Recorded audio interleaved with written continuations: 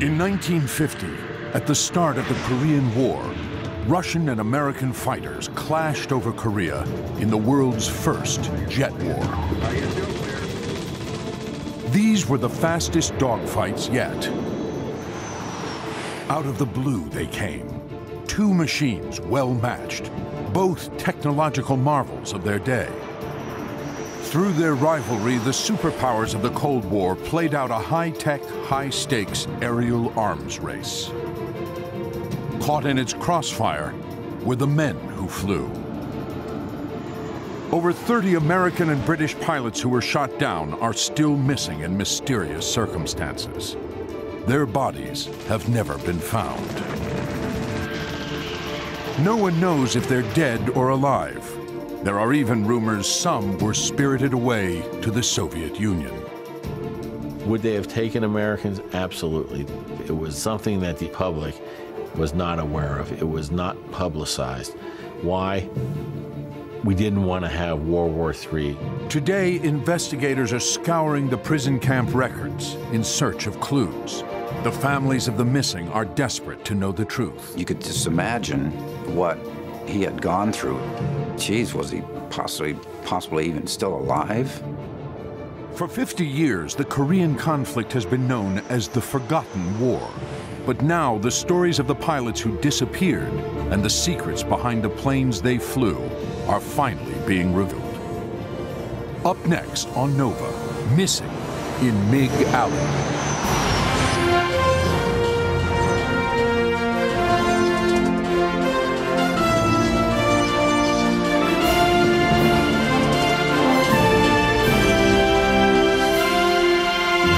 Major funding for NOVA is provided by the following.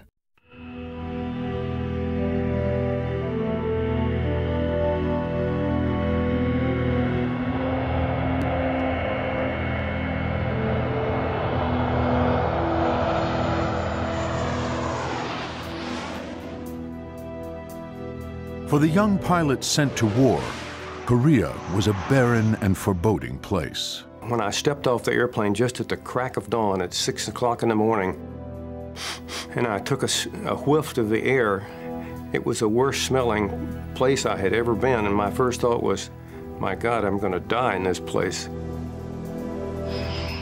It was cold, and it was wintertime, and typical Korean with mud and gray and ugly looking. There was a war going on, and it sounded like that's where a fighter pilot would like to be, to see what that jet-propelled war was like.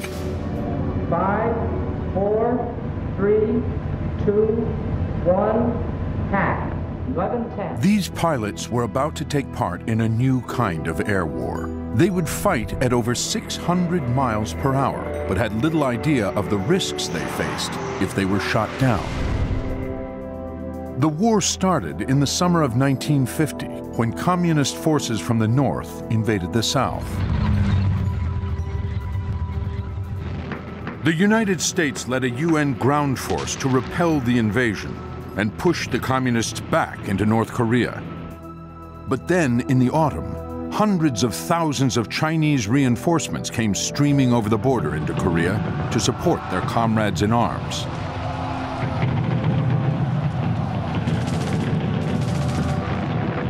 Outnumbered on the ground, the UN still had an edge in the sky with the United States Air Force. Anybody got any questions? Okay, let's go get them.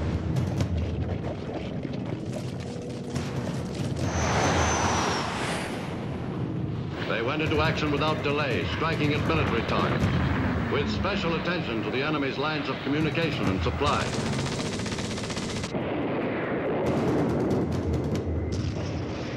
American bombers struck at the bridges across the Yalu River that forms the border between China and Korea. It was across this river that crucial supplies for the Communist Army came into the country. Now, those aircraft, they were able to operate essentially unopposed. There was no Korean air defense, there was no North Korean air forces. And that's the way it was. It was a happy time for them almost, until the MiG-15s appeared.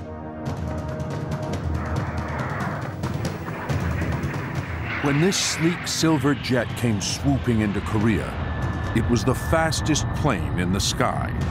The Russian-built fighter took everyone by surprise. The United States scrambled to respond. 1 week after the MiG's first appearance, the Air Force Chief of Staff ordered 2 wings of F-86 Sabres to be shipped by aircraft carrier from the U.S. to Korea. It had entered the service only a year and a half before. Now, the Sabre was America's sole hope of taking on the formidable MiG. The MiG-15s were fast, they were very heavily armed, they'd climb quickly, they could slice through the American formations and be gone again, almost before the pilots knew what had happened. The first men who piloted MiGs in Korea were actually Russians, flying in secret. If word of their involvement got out, the Soviets feared it might provoke their Cold War enemies. So pilots were prohibited from flying across territory the communists didn't control.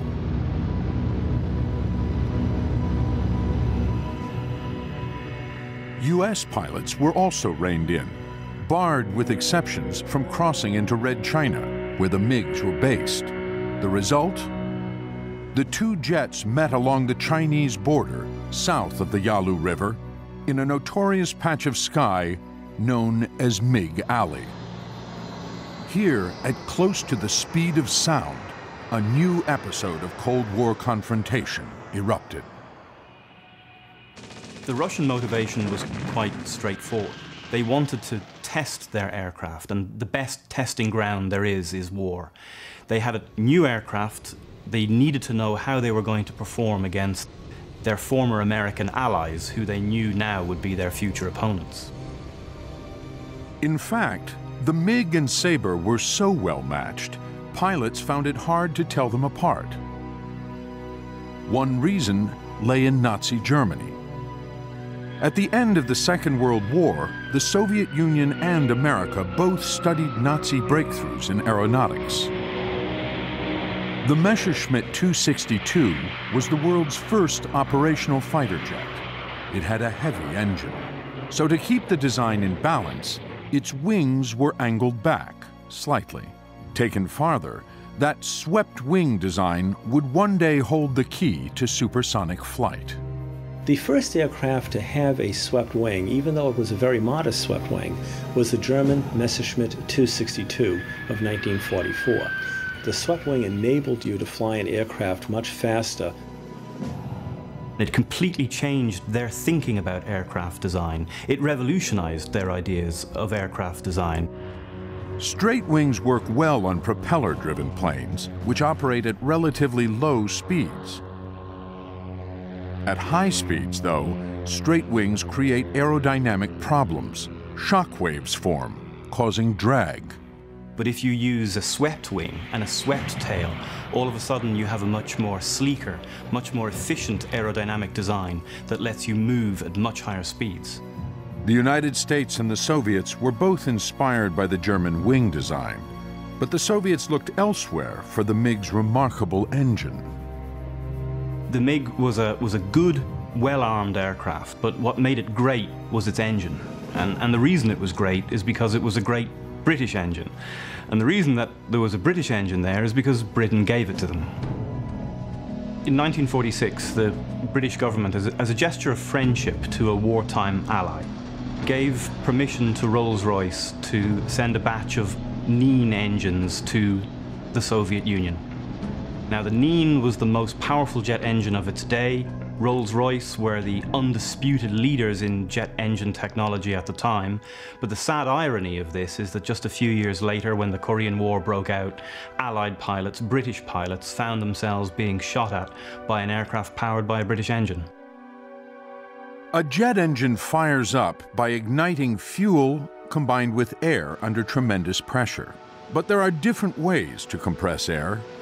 The MiG's British Nien engine does it with centrifugal force, propelling the air outward to pressurize it. But there's another approach. The more efficient axial flow engine packs air in, straight on. This design was developed by the Nazis and adapted by the Americans.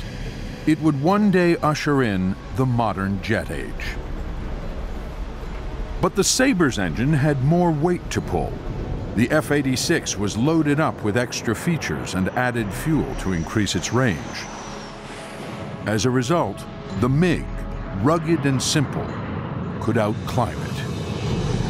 It had a much lighter construction, and when you coupled that lightweight construction with the power of its engine, this meant that the MiG could climb more rapidly, accelerate more rapidly, and operate to a higher altitude.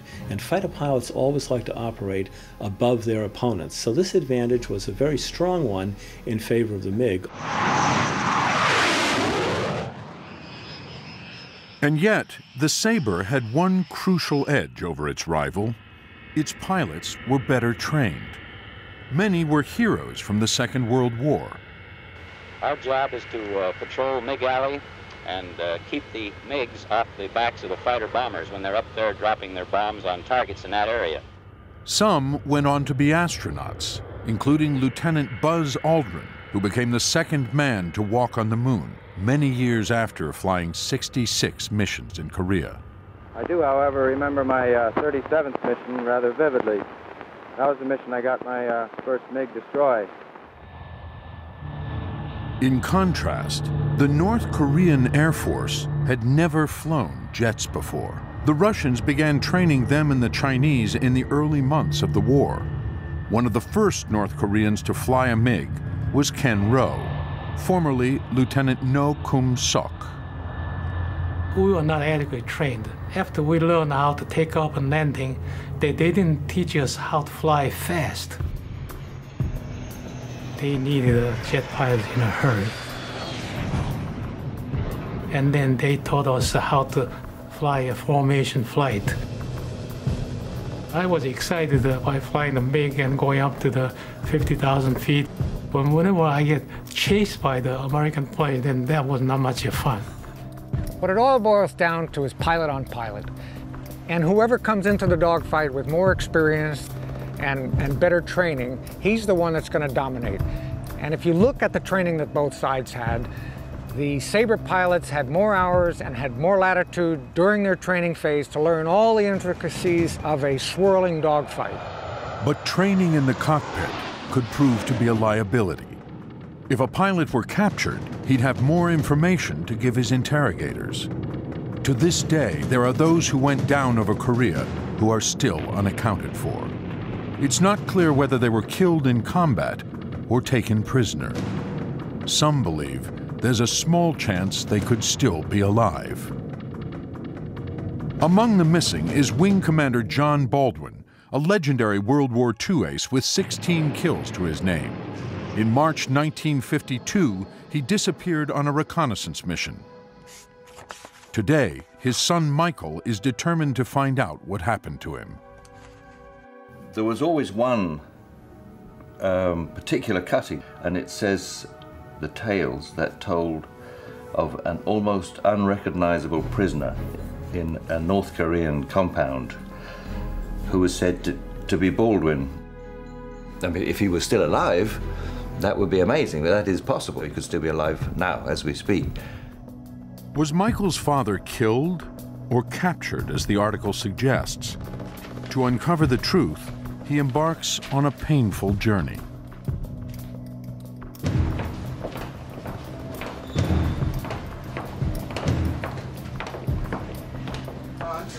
Dan Blasser is a senior analyst with the United States Government Department of Defense. He has spent 13 years on the trail of these missing British and American men. My job is like doing a million-piece jigsaw puzzle where I have no picture to go from. And I have to find the pieces to the jigsaw puzzle which are scattered around the world. There were 31 F-86 pilots whose circumstances of loss led us to believe they may have survived the shoot down of their plane. Danny Cope's father, Troy, is one of the 31 American Sabre pilots missing in action. Danny has always wanted to know his fate. I remember seeing in a telegram from the military to my Uncle Laurel that my dad was missing in action, and it was pretty cryptic. I mean, just a few lines on a telegram. My older brother, Johnny, was 4, and I was 2, and my younger brother, Mike, was just 8 months, 9 months old. So we spent much of our childhood not knowing much about my dad. On September the 16th, 1952, Captain Troy Cope's Sabre was attacked by MiGs, and he disappeared.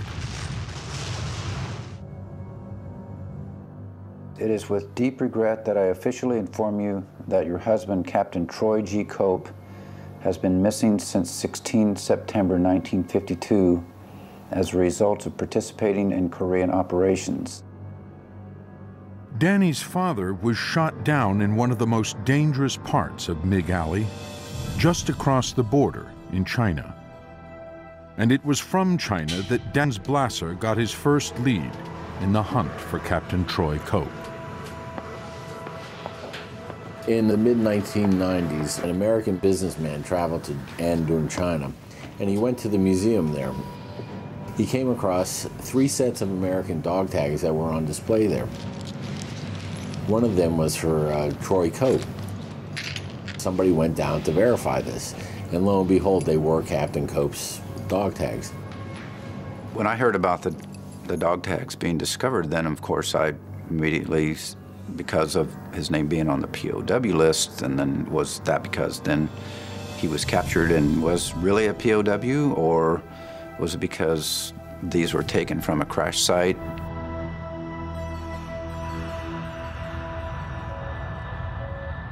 Although the dog tags were found in China, the information Danny Cope seeks is most likely to be found locked away in a Russian archive.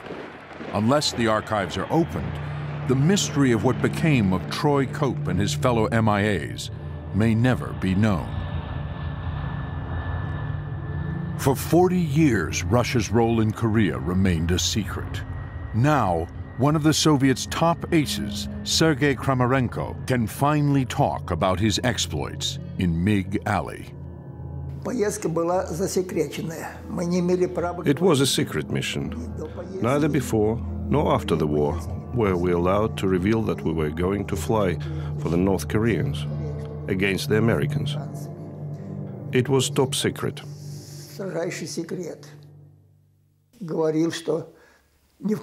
We were told that in case we were shot down beyond the front line, we had to kill ourselves. Not to surrender was in the interest of the state, of keeping the military secret. If word got out of their involvement, the Russians feared the Korean conflict might trigger World War III. But then, this was not a secret easily kept. I had a friend that was over there fighting, and he shot at a MiG, and the MiG pilot bailed out. And when he was down, he was floating in his parachute, and my friend went by him in his airplane. And the guy was coming down with a red beard, shook his fist at my guys who went by. So it was obviously that he was Caucasian.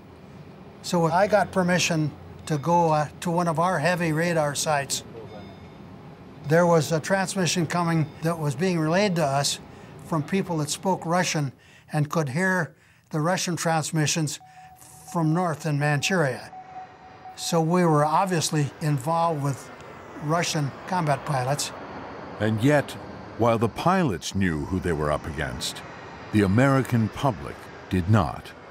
Both sides, Western and Communist, kept the secret. Colonel Orlov was a Soviet intelligence officer in North Korea.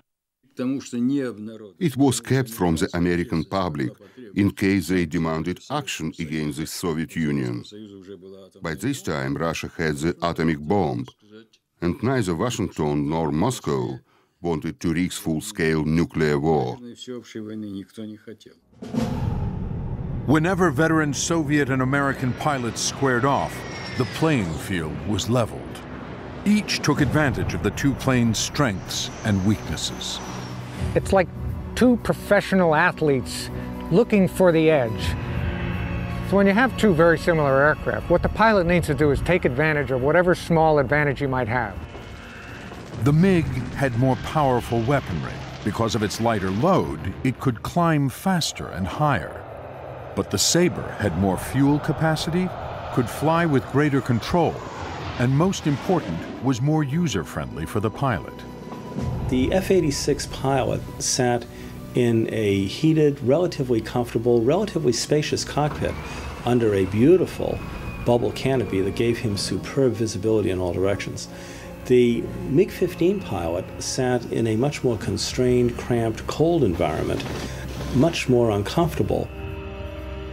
At stake was more than just a comfortable ride. At close to the speed of sound, the body gets slammed. At each burst of thrust, in a turn or when accelerating, a pilot must fight against the force of gravity, or G's. His bloodstream can literally get cinched off, putting him at risk of blacking out. You're under G's, so the body weighs 600, 700, 800 pounds. The blood is draining from your eyes. You're getting tunnel vision. You're having to deal with an oxygen mask and all the accoutrements that are wrapped around your body, and people are shooting at you. The remedy? A stroke of American ingenuity. And the G-suit is connected by this hose to a fitting in the cockpit, and compressed air is blown through this tube into the suit. What happens is the bladders inflate and squeeze tight against those body parts, restricting the flow of blood to the lower extremities. That allows extra blood to reach the brain and the eyes, so that a pilot wearing a G-suit can pull approximately 1 additional G for a long period of time over a pilot who does not have a G-suit. This is a tremendous advantage in a swirling, turning dogfight between the MiG-15 and the Sabre jet. Add to that another advantage: tactics. The tactical formation of Sabres was based around the leader and the wingman. Basically, the leader and the wingman operating off his wing as an extra pair of eyes to look out and protect the leader while the leader engages in combat against the foe. If we put another element with that, now we have the finger four. We have a group of four. What this meant was that we had a very fluid formation here that, if bounced, could break into two elements of two, and you would still not break that inviolate bond between the leader and the wingman as they prosecute air combat against the foe. American pilots had to make their own decisions in combat, but the Soviets were directed from bases on the ground, known as ground control intercepts. Ground control interception officers would position the MiGs so that they would fly across the Yalu at very high altitude and high speed, just at the point where Sabre pilots, having made a routine patrol, were getting very low on fuel.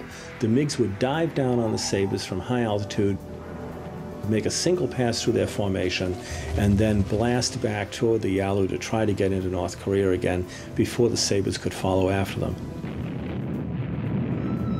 If there were no MiGs flying, we'd patrol up and down the Yalu River, and then, as we called bingo, meaning minimum fuel to get back home, we'd turn to leave, and the MiGs sometimes would come up and then try to engage us when we were leaving. Low on fuel, the Sabres were easy targets. The only way to escape was to dive at close to the speed of sound. I'll never forget, my flight leader was physically shooting at a MiG when another MiG came in on me, and that was the first time I'd been shot at. He had about 12 foot of flames coming out of that 37mm cannon, and I saw the red balls going by. The rule that we were taught was you don't dogfight with them. When they have the advantage, you just go ahead and dive and lose them. For a MiG pilot to follow was a risky proposition. In a high-speed plunge, his jet became unstable. But why could the Sabre maintain control at speeds MiGs couldn't handle? The Soviets were determined to find the answer. by capturing and interrogating Sabre pilots. I didn't worry about death as much as I did getting captured. The fear of being shot down was bad enough, but ending your days in a Russian gulag seemed even worse. Yet it still didn't deter some foolhardy acts. Biggest dumb thing I ever did in my life. In an effort to try and entice the MiGs to come down and do battle with us, we decided we would try to drop bombs so they'd have to come in and look at us. We dropped our bombs and I circled to see if we were accurate. And in doing so, I saw a truck going down the highway. So I thought I'll just go by and shoot that truck up, and I have a good story to tell the guys at the bar tonight when I get home. And so I slowed down, opened the speed brakes, and got ready to shoot at it just as it turned off of the highway into a forest. And I couldn't turn sharp enough to go over and get it, but in doing the slowdown, I got hit by ground fire. My cockpit filled with smoke. Had to fly over another heavily defended town and got hit another couple of times. I have a fire warning light in the front compartment and fire warning in the aft compartment, and I know that I don't have enough power to keep on flying, and I'm going to end up by flying into the ground, which of course I did. Mahurin crashed, but miraculously survived, only to be captured. As a senior officer and Air Force tactician, he was a valuable prize for the enemy. I was kept in solitary confinement all the time I was in prison. I got interrogated almost continuously. It was the kind of thing you see on TV, where there'd be 4 or 5 guys sitting at a table and they would start to ask me questions. For example, how many F-86s are there in South Korea? That kind of stuff. They were using what we call brainwashing, Pavlov reflex conditioning, trying to break me down so I'd tell them anything just to get away. After months of interrogation by the North Koreans and Chinese, Mahurin was close to the breaking point. I'm getting to the point where I'm sort of losing my sensibilities, and so one night I decided I was going to attempt to commit suicide. He convinced a guard he needed a knife to sharpen a pencil. I ended up by cutting my wrists and causing what in my view was a pretty good flow of blood. And at that time, we had just bombed what was called the Suiho Reservoir, which was the big power generation station on the Suiho River. The lights in my cell went off, and when they went off, the guards came rushing into the cell, reached up to tap the light, and they found flecks of blood on the light, and came over instantly to me and saw me sitting in a pool of blood. And immediately got medical assistance to keep that from going any farther. The rescue was not for humanitarian reasons. I made a confession. It was not a confession that had any basis in fact. Mahurin was saved so that he could sign a trumped-up confession that America was waging germ warfare. After 16 months, he was sent home. Others were not so lucky. Intelligence reports suggest a sinister reason why some pilots never returned. There was an air attaché in Hong Kong by the name of Delk Simpson who sent a report out saying that there were trainloads of American prisoners of war being transshipped through China to the former Soviet Union. Was it possible some Sabre pilots were taken to the Soviet Union?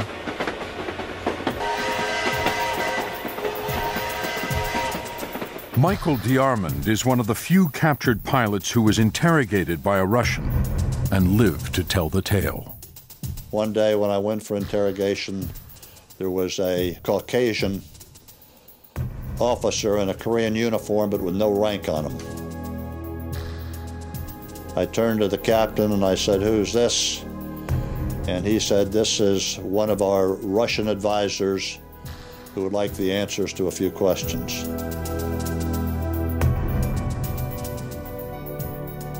I became more and more concerned about the purpose of this Russian running my interrogation, because one of my frankly deepest fears was to wind up in a gulag someplace. So I tried to be the dumbest F-86 pilot he had ever interrogated.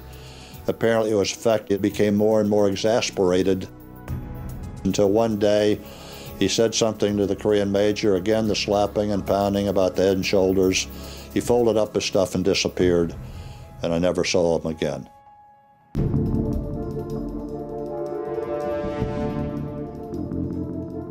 Ultimately, a Sabre pilot could only reveal so much. What the Russians really needed was to capture the plane itself. We wanted to capture a Sabre, and they wanted to capture a MiG. That's quite natural.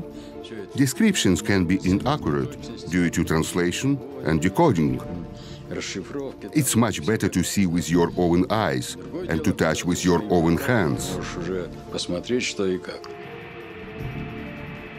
Soviet pilots were under orders to bring down a Sabre without destroying it.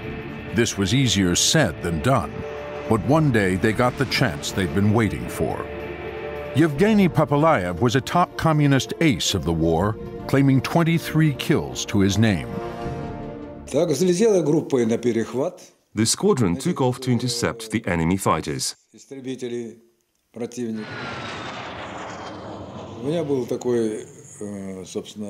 I decided to use my tried and tested maneuver. I made it look like I was drifting to the left, then immediately moved right.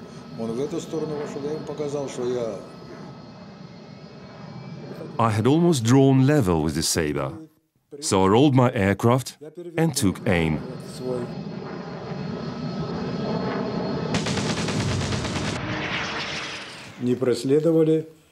I didn't bother to follow him once he went down.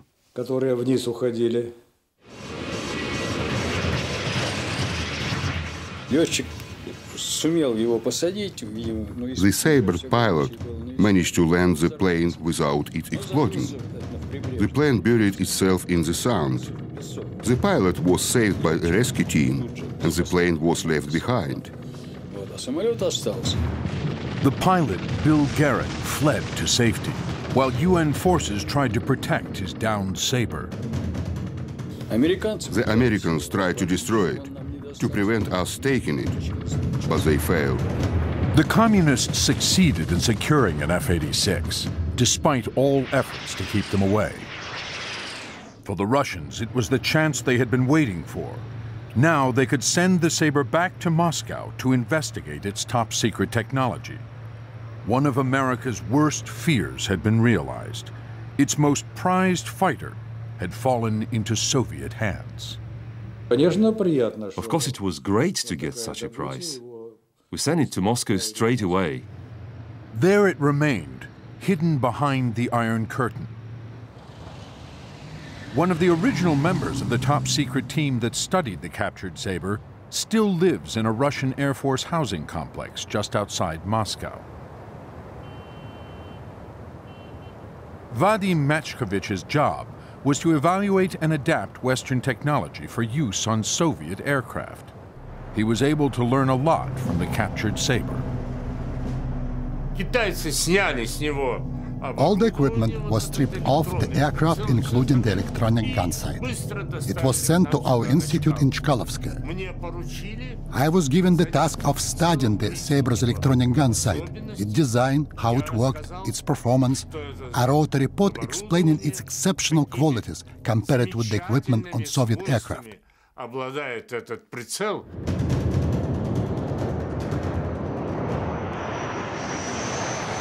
Here's what Machkovich discovered. The Sabre was equipped with radar to give the pilot his target's exact range. That information, processed by a rudimentary computer, automatically positioned his gun sight, telling him where he should point his nose and shoot. The Soviet Union, Cold War enemy of the United States, had learned one of the key secrets of America's top fighter. I explained that all the gun sight data was projected on the forward windscreen. The range and the target was automatically encircled. It was absolutely outstanding. This information was vital, enabling Machkovich to create a warning receiver that could pick up the gun sight's radar frequency and alert MiG pilots to a Sabre's approach. It warns you that there is an aircraft approaching from behind. At the furthest distance, it gives you a single sound like when the aircraft gets closer, and when it gets really close, the last is a really alarming noise. It saved the lives of a lot of our pilots. By snatching Sabres, the Russians could exploit Western technology. When Bud Mahurin was captured, so was his jet, a later generation Model E with a special tail. Like the MiG, earlier model Sabres had a tail that was split, but the tail on the Model E Sabre moved as one fixed piece. This design, along with enhanced flight controls, was why the F-86 could dive so well at high speeds.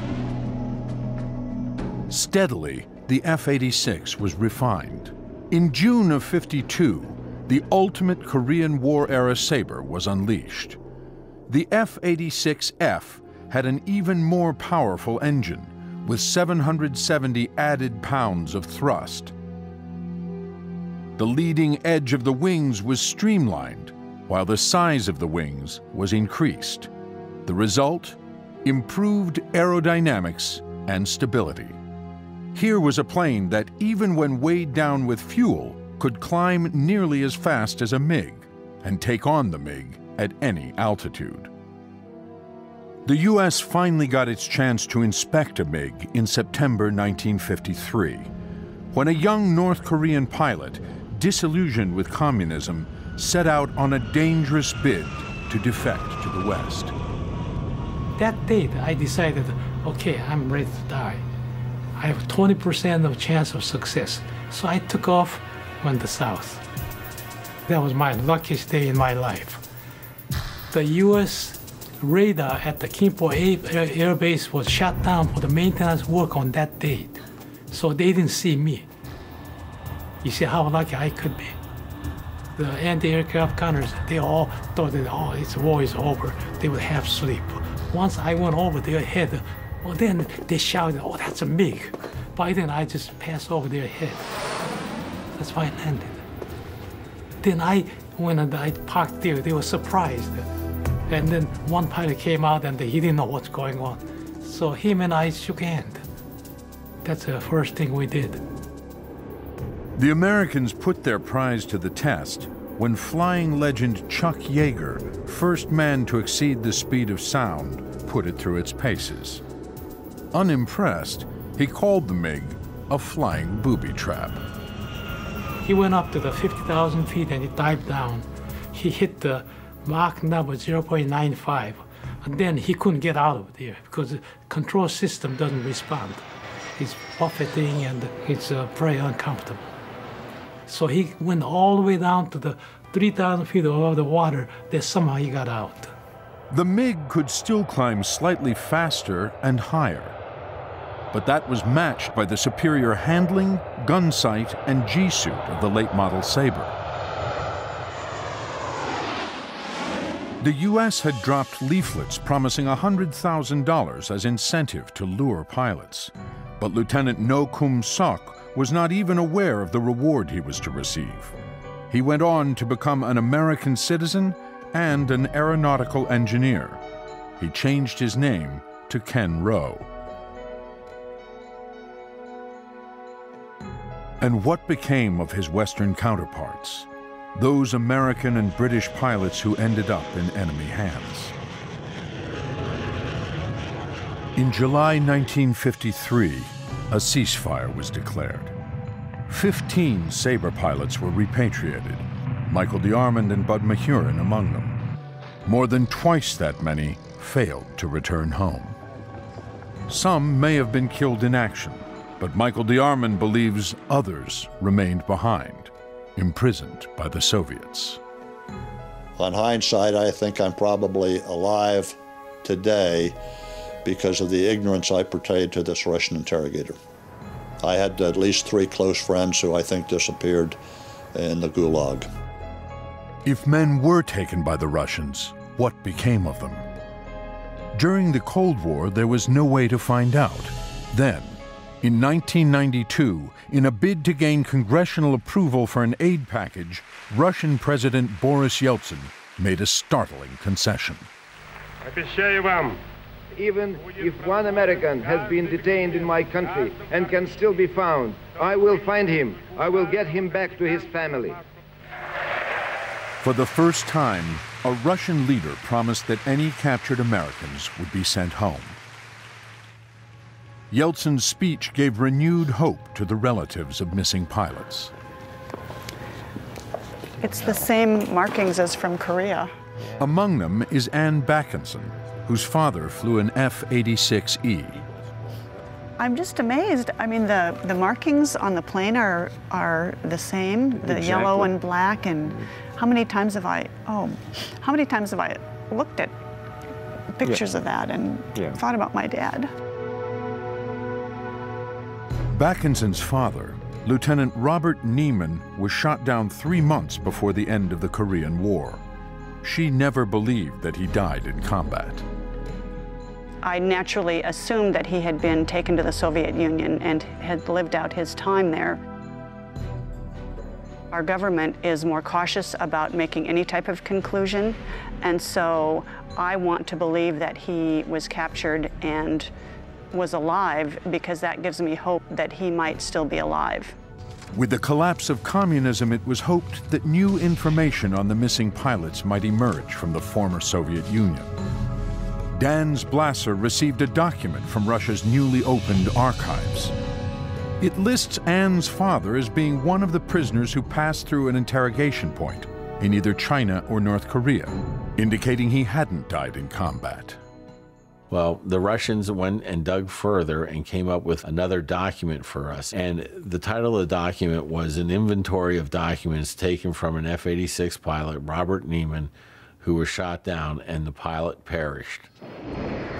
It seemed contradictory. Had Neiman been killed, or did he survive to become a prisoner?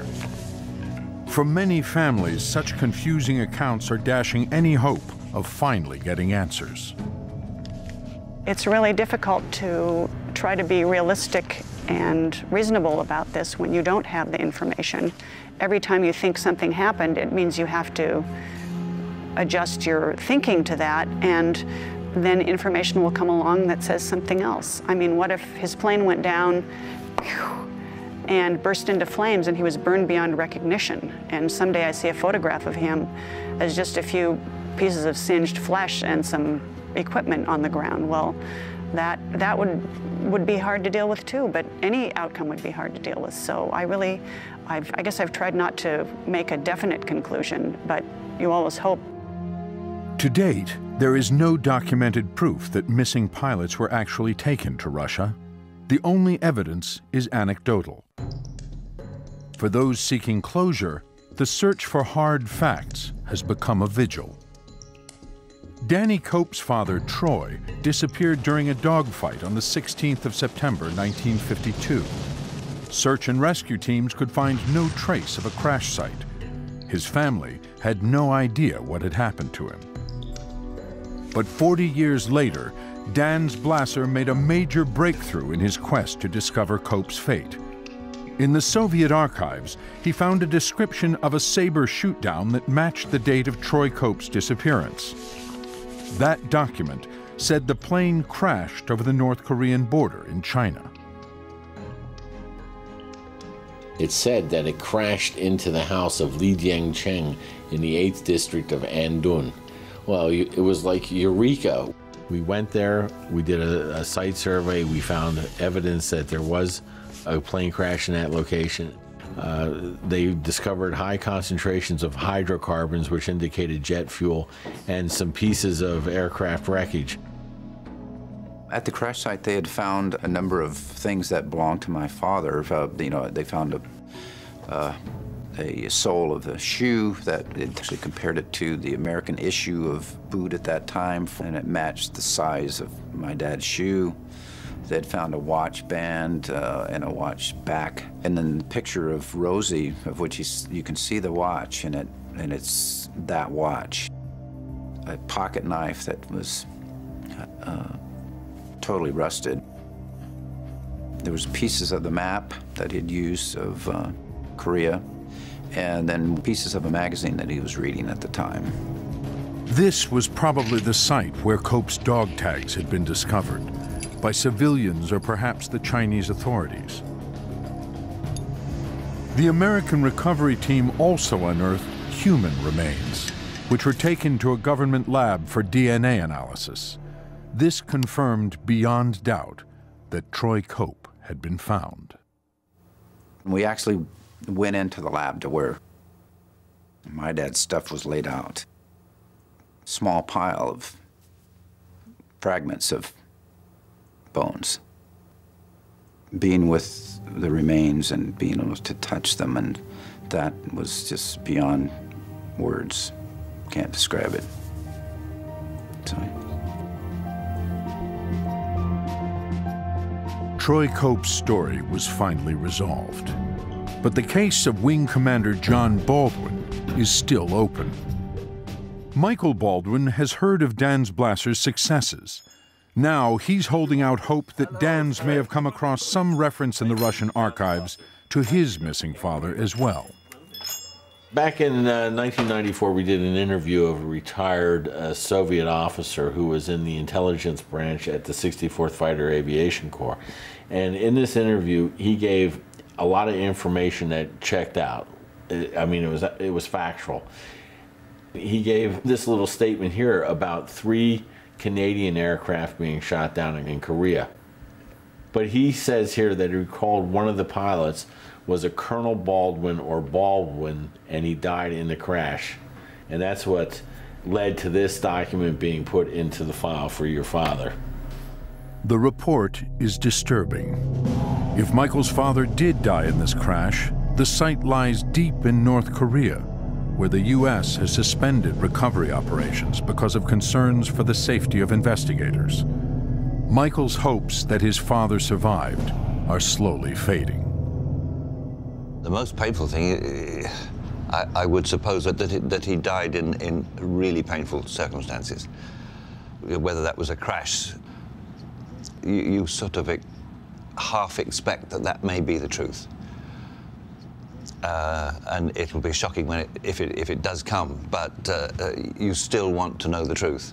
You'd much rather know the truth than some fairy story.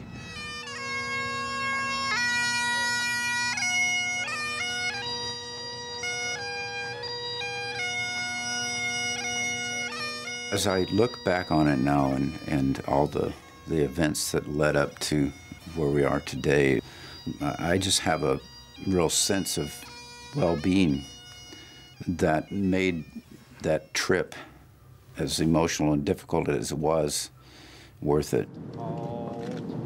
53 years after he crashed near the North Korean border, Danny's father, Captain Troy Cope, was buried with full military honors in Dallas-Fort Worth National Cemetery in Texas. We've only looked at approximately a quarter of the documents that we know to exist on the Soviet involvement during the Korean War. Do I expect that we can solve some more of these cases? I do. I hope that other families get to have the end experience that I do, that they don't go through their entire lives never knowing, because because I think that's the most difficult part, is not knowing.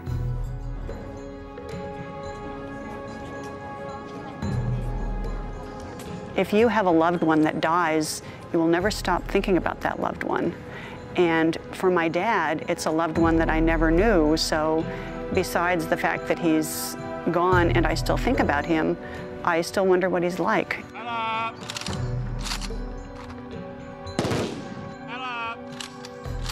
This last few days has given me renewed optimism that there will be an answer. It may be a very simple one, that he died in the crash. It may be that he was a prisoner of war. The possibilities are still endless, but I'm absolutely sure that there will be a conclusion to this somehow or other. It may take 4, 5, 10 years, but I won't be happy until I find it, but I will find it.